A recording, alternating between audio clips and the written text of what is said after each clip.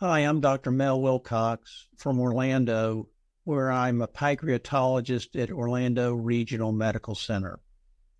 In this Mission Cure video, we will cover the following items today. What are pancreatitis flare-ups? What triggers these flare-ups? Their symptoms, treatment, how to manage remission, and learn a lot more. So first, what are pancreatitis flare-ups? Let's first discuss recurrent acute pancreatitis. Recurrent acute pancreatitis occurs when the pancreas becomes inflamed, worsening symptoms, especially pain. Patients experience periods of normalcy in between these acute attacks. Imaging tests during these attacks or flare-ups can show pancreatic inflammation, which confirms the pancreatitis attack. Patients often recognize these flare-ups when pain comes back, similar to prior acute pancreatitis episodes. Now, with chronic pancreatitis, these flare-ups often involve worsening pain without visible inflammation on imaging. These episodes or flares develop gradually over time due to ongoing inflammation and scarring of the pancreas. Patients with chronic pancreatitis may struggle to tell the difference between flare-ups and an acute attack because these flare-ups could be just flares of pain without actual inflammation, which may mimic an acute attack. When the flare-ups are not too severe and the pain can be controlled, patients can often manage these at home and do not need to go to the hospital. However, suppose the pain can't be controlled or there are symptoms that just won't go away, like severe pain or vomiting. In that case, patients may need to go to the emergency room and perhaps even be hospitalized. Recurrent acute and chronic pancreatitis can result from a multitude of causes, including genetic factors, gallstones, medications, and habits like smoking and heavy alcohol consumption. In this video, we will focus on possible triggers for flare-ups in recurrent acute and chronic pancreatitis, and not the causes of pancreatitis.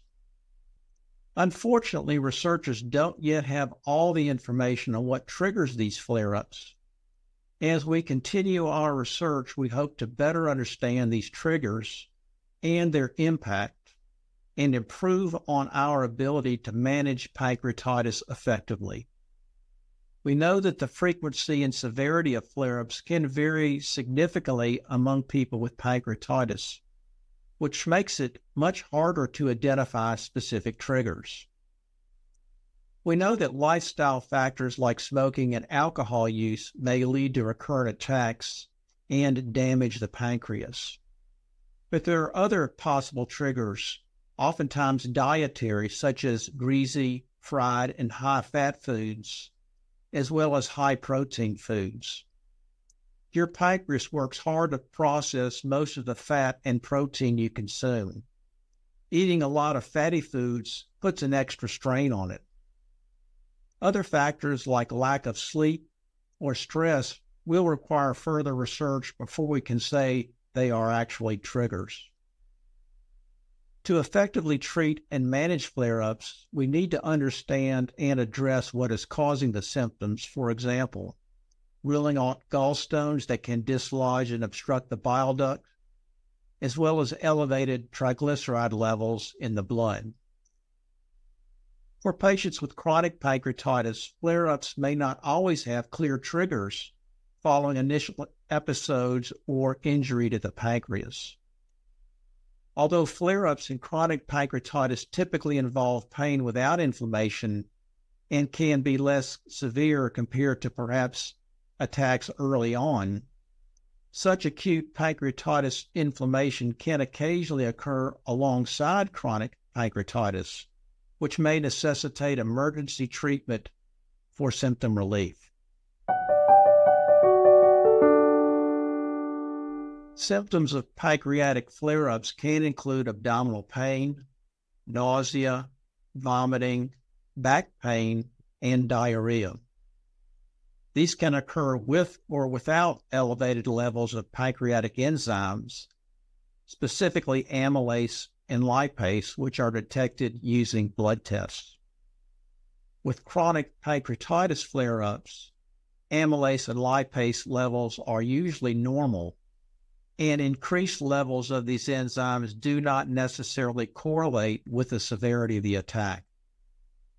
These flare-ups or episodes can significantly disrupt daily life, affecting energy levels, sleep, ability to work, social engagements, and travel plans. Their unpredictable nature adds to their disruptive impact, as they can occur without warning.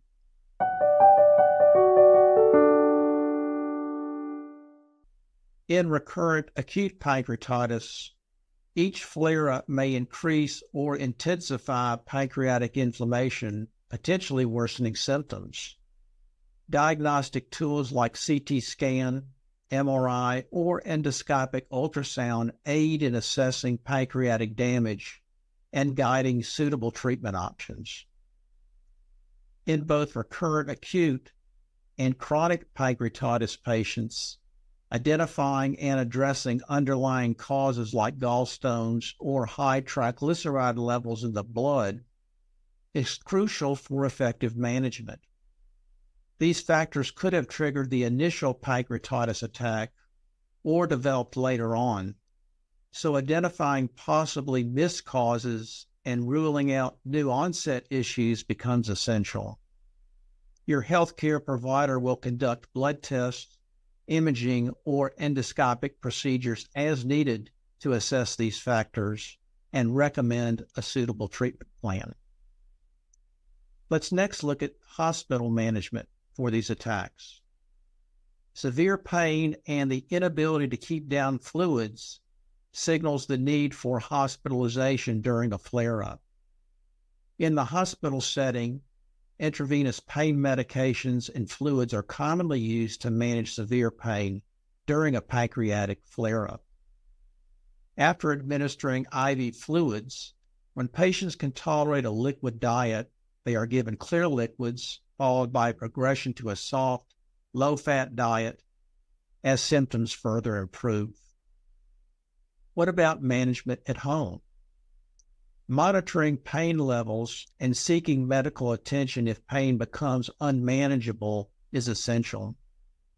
However, patients should have pain medications and anti-nausea medications at home to manage symptoms and avoid unnecessary emergency department visits if possible. While low-dose narcotics or prescription medications like Ultram can be effective, availability may vary, and physicians may be hesitant to prescribe narcotics in the current climate.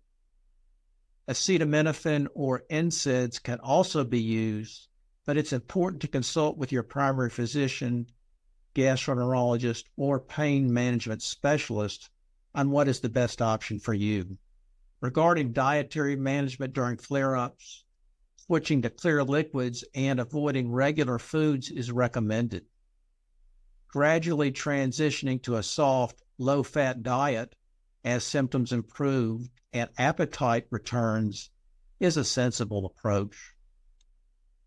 Cognitive behavioral therapy and meditation techniques can complement prescribed pain management therapies and improve the overall quality of life for those with chronic pain.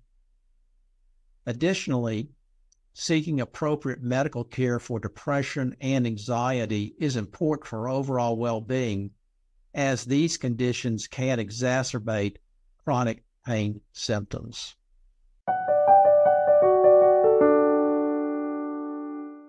If you're feeling well without recurrent pancreatitis flare-ups, you should follow up with your healthcare provider annually to monitor for any change in symptoms, check your nutritional health, and prevent complications.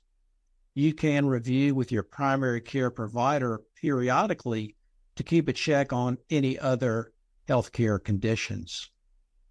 While the exact triggers of flare-ups are still unclear and may vary between patients, it's advisable to quit smoking and alcohol after a pancreatitis diagnosis to minimize the risk of further damage to the pancreas.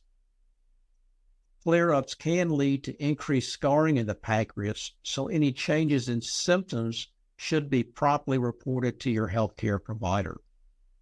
They may recommend additional tests such as blood tests, CT scan, or MRI to assess your condition and determine the best course of action for treatment.